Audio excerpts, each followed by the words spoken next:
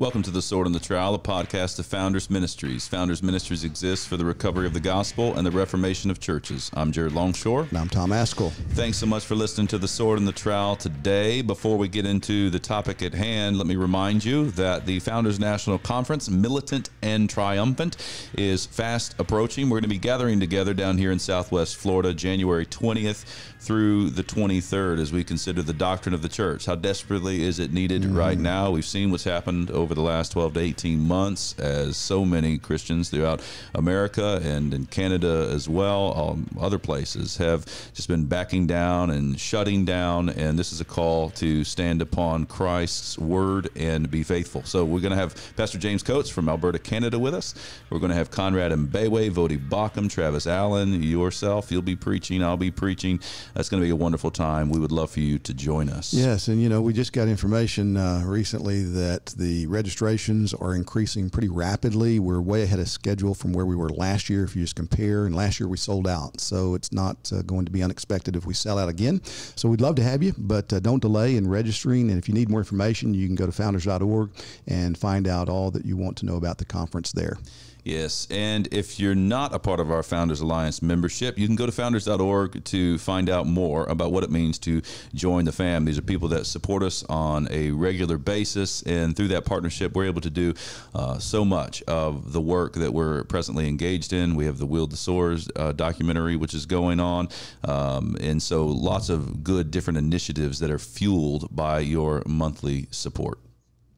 Well, it's great to be here today with special guests. We've got Don Veinot. Did I say your name properly? Veinot. I wasn't even close. So, all right, Don Veinot and Marcia Montenegro. We're grateful for you coming on the show today because you guys have written a very important book, Richard Rohr and the Enneagram Secret. And I don't know, a year or so ago, I first began to hear more and more about the Enneagram and discovered it's been around much longer than just the last year or two. And you guys have been sort of on the forefront of trying to expose inherent dangers in this movement. And as we were talking just before we went live here, this is infiltrated all kinds of evangelical places. I mean, long trusted, respected institutions and churches and organizations now are advocating the Enneagram. So why don't we just start with you guys give us a definition. What are we talking about when we're talking about the Enneagram Secret? What is that? Well, the Enneagram comes from two Greek words, ennea, which means 9, and gramma, which means written or drawn, so Enneagram. And it's a symbol, which is a circle, and it has 3 other figures within the circle that touch at 9 points. It really came about in around the early 1900s. It was revealed around 1916 by a Russian esoteric mystic by the name of George Gurdjieff.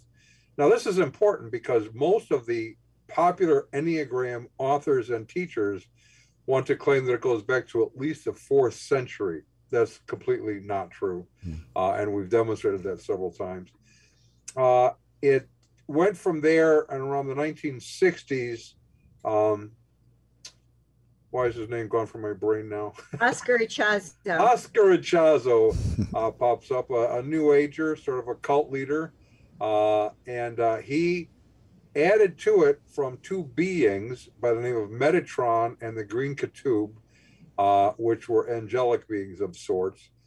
From there, one of his disciples, Claudio Naranjo, picked it up, and he channeled through automatic writing the specific types which are applied to the Enneagram.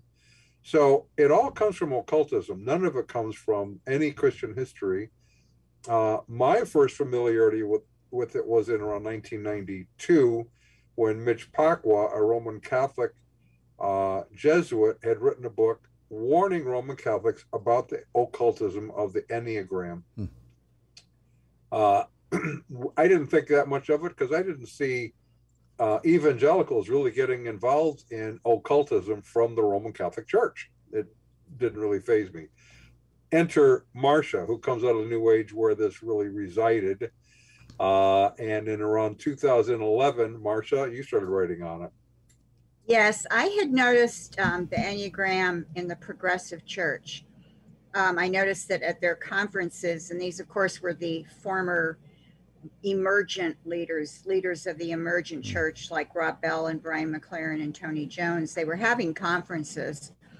They had befriended Rohr, or Richard Rohr, a Franciscan friar, had befriended them and was influencing them. Even later, Rob Bell even admitted he had been influenced by Richard Rohr for years.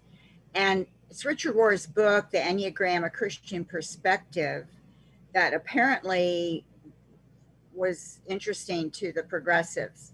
And they started presenting the Enneagram at their workshops. And so I noticed that there was coming up at these progressive workshops. And I thought, that's a little too close for comfort. People are going to start hearing about it. It's, might start seeping in. And so I did have an article in 2011. That's when I wrote my first article, The Enneagram, GPS, Gnostic Path to the Self.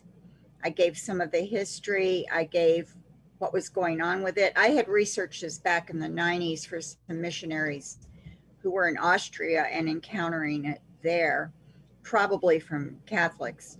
And so I knew there were concerns. I knew it had been in the New Age. I wrote my article, didn't really, think that much after that. And things were kind of quiet. And then I think I noticed it gaining ground among the progressives again. And I started warning on Facebook in 2014. I started doing some posts about it. And then the big year was 2016, which is when The Road Back to You came out from InterVarsity Press by Suzanne Stabile and Ian Cron. And this book was being heavily promoted by IVP. They were going to different places to talk about it. And at that point, I was very concerned. I still did not think, like Don, I just didn't imagine that this would really catch on. I thought, yeah, there'll be some people here and there, that are probably interested, and then it'll kind of just die out because they'll see this is really completely invalid and has nothing to do with Christianity. So what's the attraction? I mean, how is it used? What's the attraction? Well, the attraction, a personality test, but it's not. Right. It is. Christians think it's a personality test. Yeah. But the Enneagram teachers, now Suzanne Stabile is a disciple of Richard Rohr. Yeah. This is important. The next book came out in 2017 by Christopher Huertz, also a disciple of Richard Rohr. And Huertz tells us that the types are not a type of person, but a path to God. So reality is this.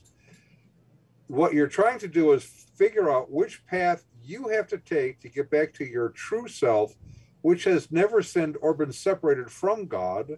Instead, you've created a false self that thinks you're a sinner separated from God. And that is the core of the Enneagram. It's all about the realization that you have always been with God, never been separated from God. The whole idea of you being a sinner is just not true. The penal substitution is not true. The Enneagram is anything but Christian. Yeah, it is. And the idea that Rohr sells with it, that your true self has always been with God as part of his panentheism. Right. And it echoes the New Age Gnostic view that the true self, it has been covered up with a false construct and with a lot of conditioning from society and from your experiences. And that's covered up your essence. That's the way Oscar Ichazo taught it.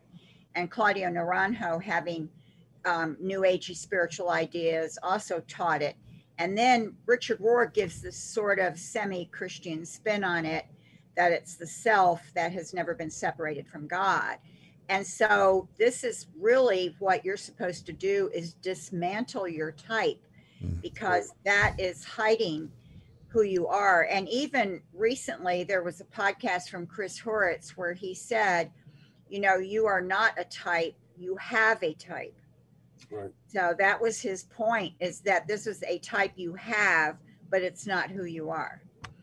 I was looking at Christianity Today recently. They had an article, I don't know when it came out, but it was about pastors and the Enneagram. And so I guess there's 9 different types or whatever points on this Enneagram that you're supposed to identify yourself as.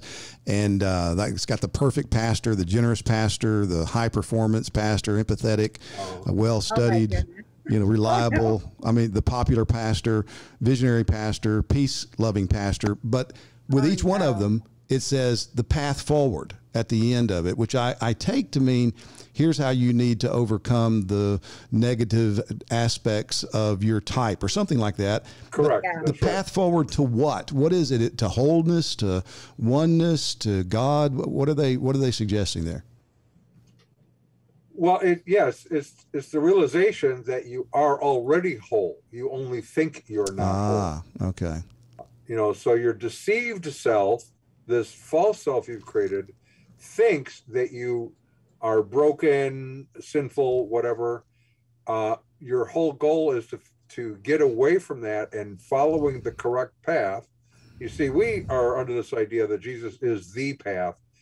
No, the Enneagram has 9, and one of those is your particular path, and you have to figure that out. Right. Yeah, so I'll read you one. It says, the visionary pastor, here's your way forward if you're a visionary. Slow down enough to deal with your parishioners' feelings, questions, concerns, and make the effort to relate to them on an emotional level. Your people will be as excited about your vision as you are. So it's like, okay, you're hard driving, but you got to do it this way, and that gets you in touch, I guess, with your authentic self that will then resonate with other people's authentic selves. Yeah. Right. The way God made you and what you were for.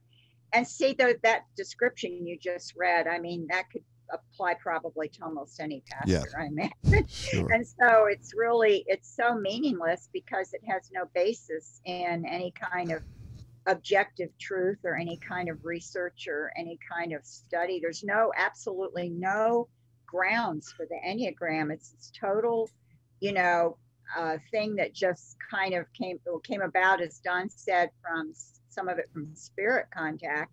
And the types, Claudio Naranjo, who is the one who put the information of the types in, said he got it from automatic writing, which is a form of spirit contact. And then it's gotten this spin, it got all this spin in the New Age from Jungian psychology. And then in the evangelical church, it got more spin to make it sound more evangelical. So we have people like Beth and Jeff McCord who claim to teach the gospel-centered Enneagram. Right. So this is interesting to me right here. You were kind of talking about the history and, it's got roots in New Age and all of that. But for evangelicals, you mentioned it's been pitched as a personality test. And that so fits with evangelicals. It's just like, I actually think we're kind of connected too. We probably have bought into a lot of that New Age and a lot of that pantheism kind of worldview, so we're susceptible. But in order to get it to evangelicals, pitch it as a personality test, and they'll really swallow this thing down. So who did that? Who kind of put that sauce on it and those spices, trying to make it palatable, and said, well, this is really just a personality test? I don't know that no one has really said it's just a personality test. Except pastors who are putting it into their churches. The authors and writers don't say it's just a personality test, and there's only been one psychometric test done to see is it even qualify as a personality test, and it is so failed that it's the Jay Medenwalt, who did it, said it's so ineffective that it's dangerous to use it. So it doesn't pass muster even as a psychology test. When I teach on this in churches, I tell them, here's what you're trying to find out is, why do you do the things you do? That's what you're trying to find out in this test, right? I can tell you the Bible, because the Bible speaks to this. You do what you do for one reason. You are a sinner. It's really simple. If we start serving one another, then why you do what you do starts diminishing, because your focus is not on you anymore. It's on those you're serving. We seem to miss that in many churches. We're looking for quick fixes. This isn't a quick fix. This is occultic. And it takes you, in fact, Richard Rohr tells us some very important things, even about this. If you're trying to have a better relationship with Christ, you have to know which Christ he's even talking about. Richard Rohr tells us that the cosmos, all of creation, is the first incarnation of the Christ. Mm-hmm. Jesus isn't the Christ. He became the Christ when he united with the cosmos. And he does a whole thing on the book of John and why the other gospels are talking about Jesus, whereas John is talking about the universal Christ, which is the cosmos. Yeah, he makes a distinction between Jesus and the Christ. And I heard him say this in a video interview in I think it was 2013, and I wrote my first Facebook post, I think, on this program where a priest was interviewing him. And I had listened to it 4 times to make sure I was not misunderstanding what he was saying. You know, when he said the Christ began with the Big Bang, 50 billion years ago, or however many years he said. And what he meant was that he isn't saying the Christ had a point of creation, but he's saying that was the first incarnation of Christ, which at that time, I didn't understand he was saying that, but I knew he was talking about another Christ, obviously. And then he made a distinction between Jesus and the Christ. And so I was writing on that. And later I came to understand him better after listening to him numerous times. I've listened to Richard Rohr, and I've read The Universal Christ, and I just finished reading another book by him. I've read 3 books by him so far. And now I'm very clear on most of his thinking about this.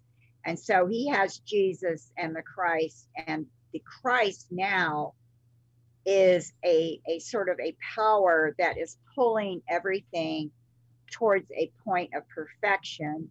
Right. He got this from Teilhard de Chardin, who said that Christ, the cosmic Christ, was pulling everything towards an omega point.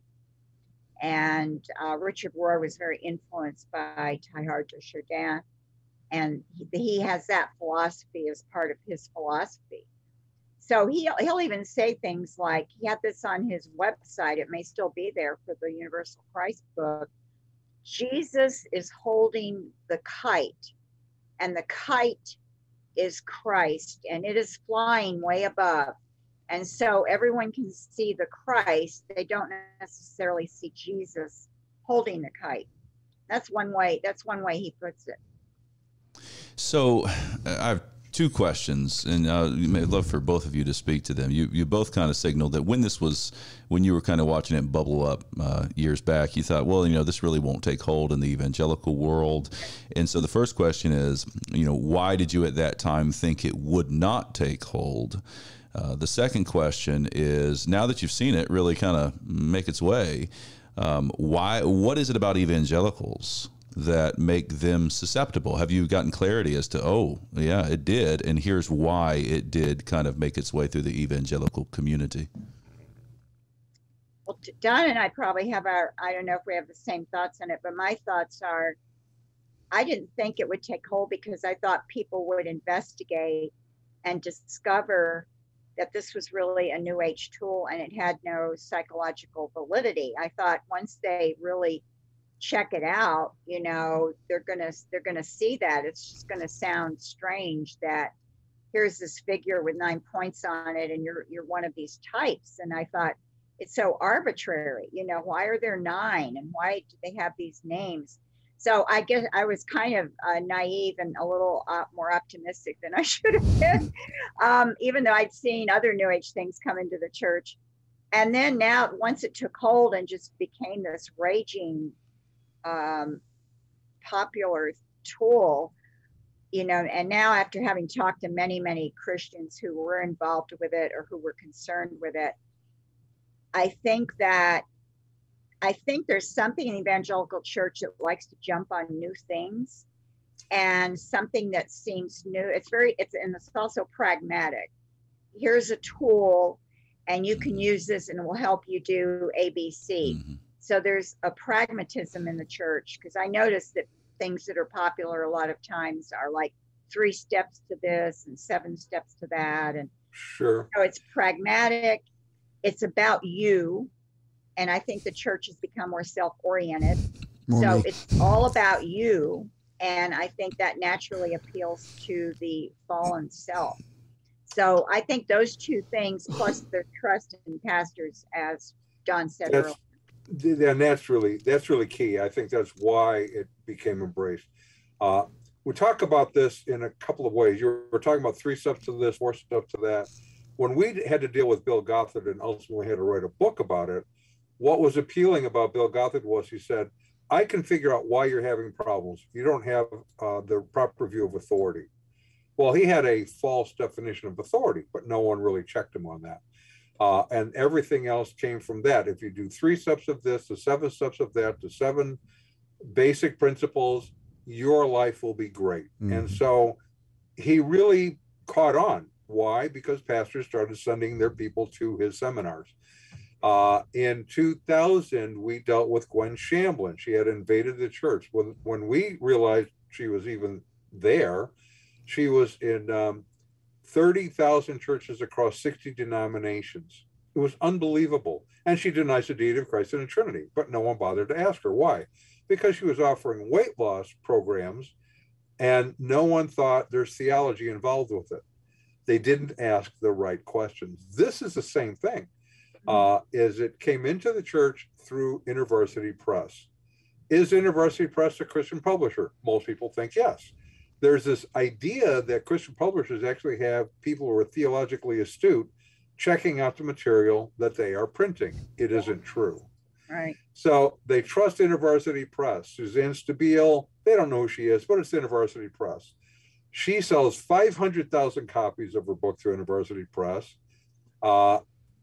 Zondervan gets in the act in 2017, 1 year later. Why? There's money here. Christopher Huertz, trained by Richard Rohr and New Age psychic Helen Palmer, as was Suzanne Stabile, is published. He sells over 100,000 copies. The next year, in 2018, InterVarsity Press publishes another book by Suzanne Stabile, instant bestseller. In 2019, Beth McCord, trained by New Age psychic Helen Palmer and 5 other New Agers. Yeah, she had 6 or 7 New Age teachers. Right, correct. And she is now sold by Thomas Nelson Publishers, a 9-volume set. That's when we decided to write a book. At this point, we are the one book out there dealing with this. Yeah. There are 35 pro Enneagram titles by Christian publishing houses and promoted by pastors, celebrity pastors across the nation. That's why Christians are buying into it, because they trust the pastors and the publishers. Yeah, and nobody's investigating. You know, sometimes I would get messages or comments on Facebook from people who said, you know, something about it seemed kind of off to me. And so I started, you know, Googling and everything. And I found your article. And now I'm glad I found it because, you know, it verifies my suspicions. So some people, you know, really did have that kind of reaction, and then they would investigate. But too many people are not investigating, and they're taking other people's words for it. They think, like Don said, these publishers, they think, well, these publishers would vet it. You know, why would they publish a whole book on something that was invalid and was New Age? And so people just accept it, and then they push back because then they don't want to hear the facts because they've done it, or they think it's helped them, or they've taken a workshop, or their pastor introduced it. And so there they are, and they're thinking, well, you know, Marcia, you're just overreacting because you were in the New Age, or they actually sometimes don't believe what I'm saying. I've had people tell me they've shared my information, and the reaction was, she doesn't know what she's talking about. That was actually, I'm actually just giving the facts. So it's hard now because it's become so entrenched.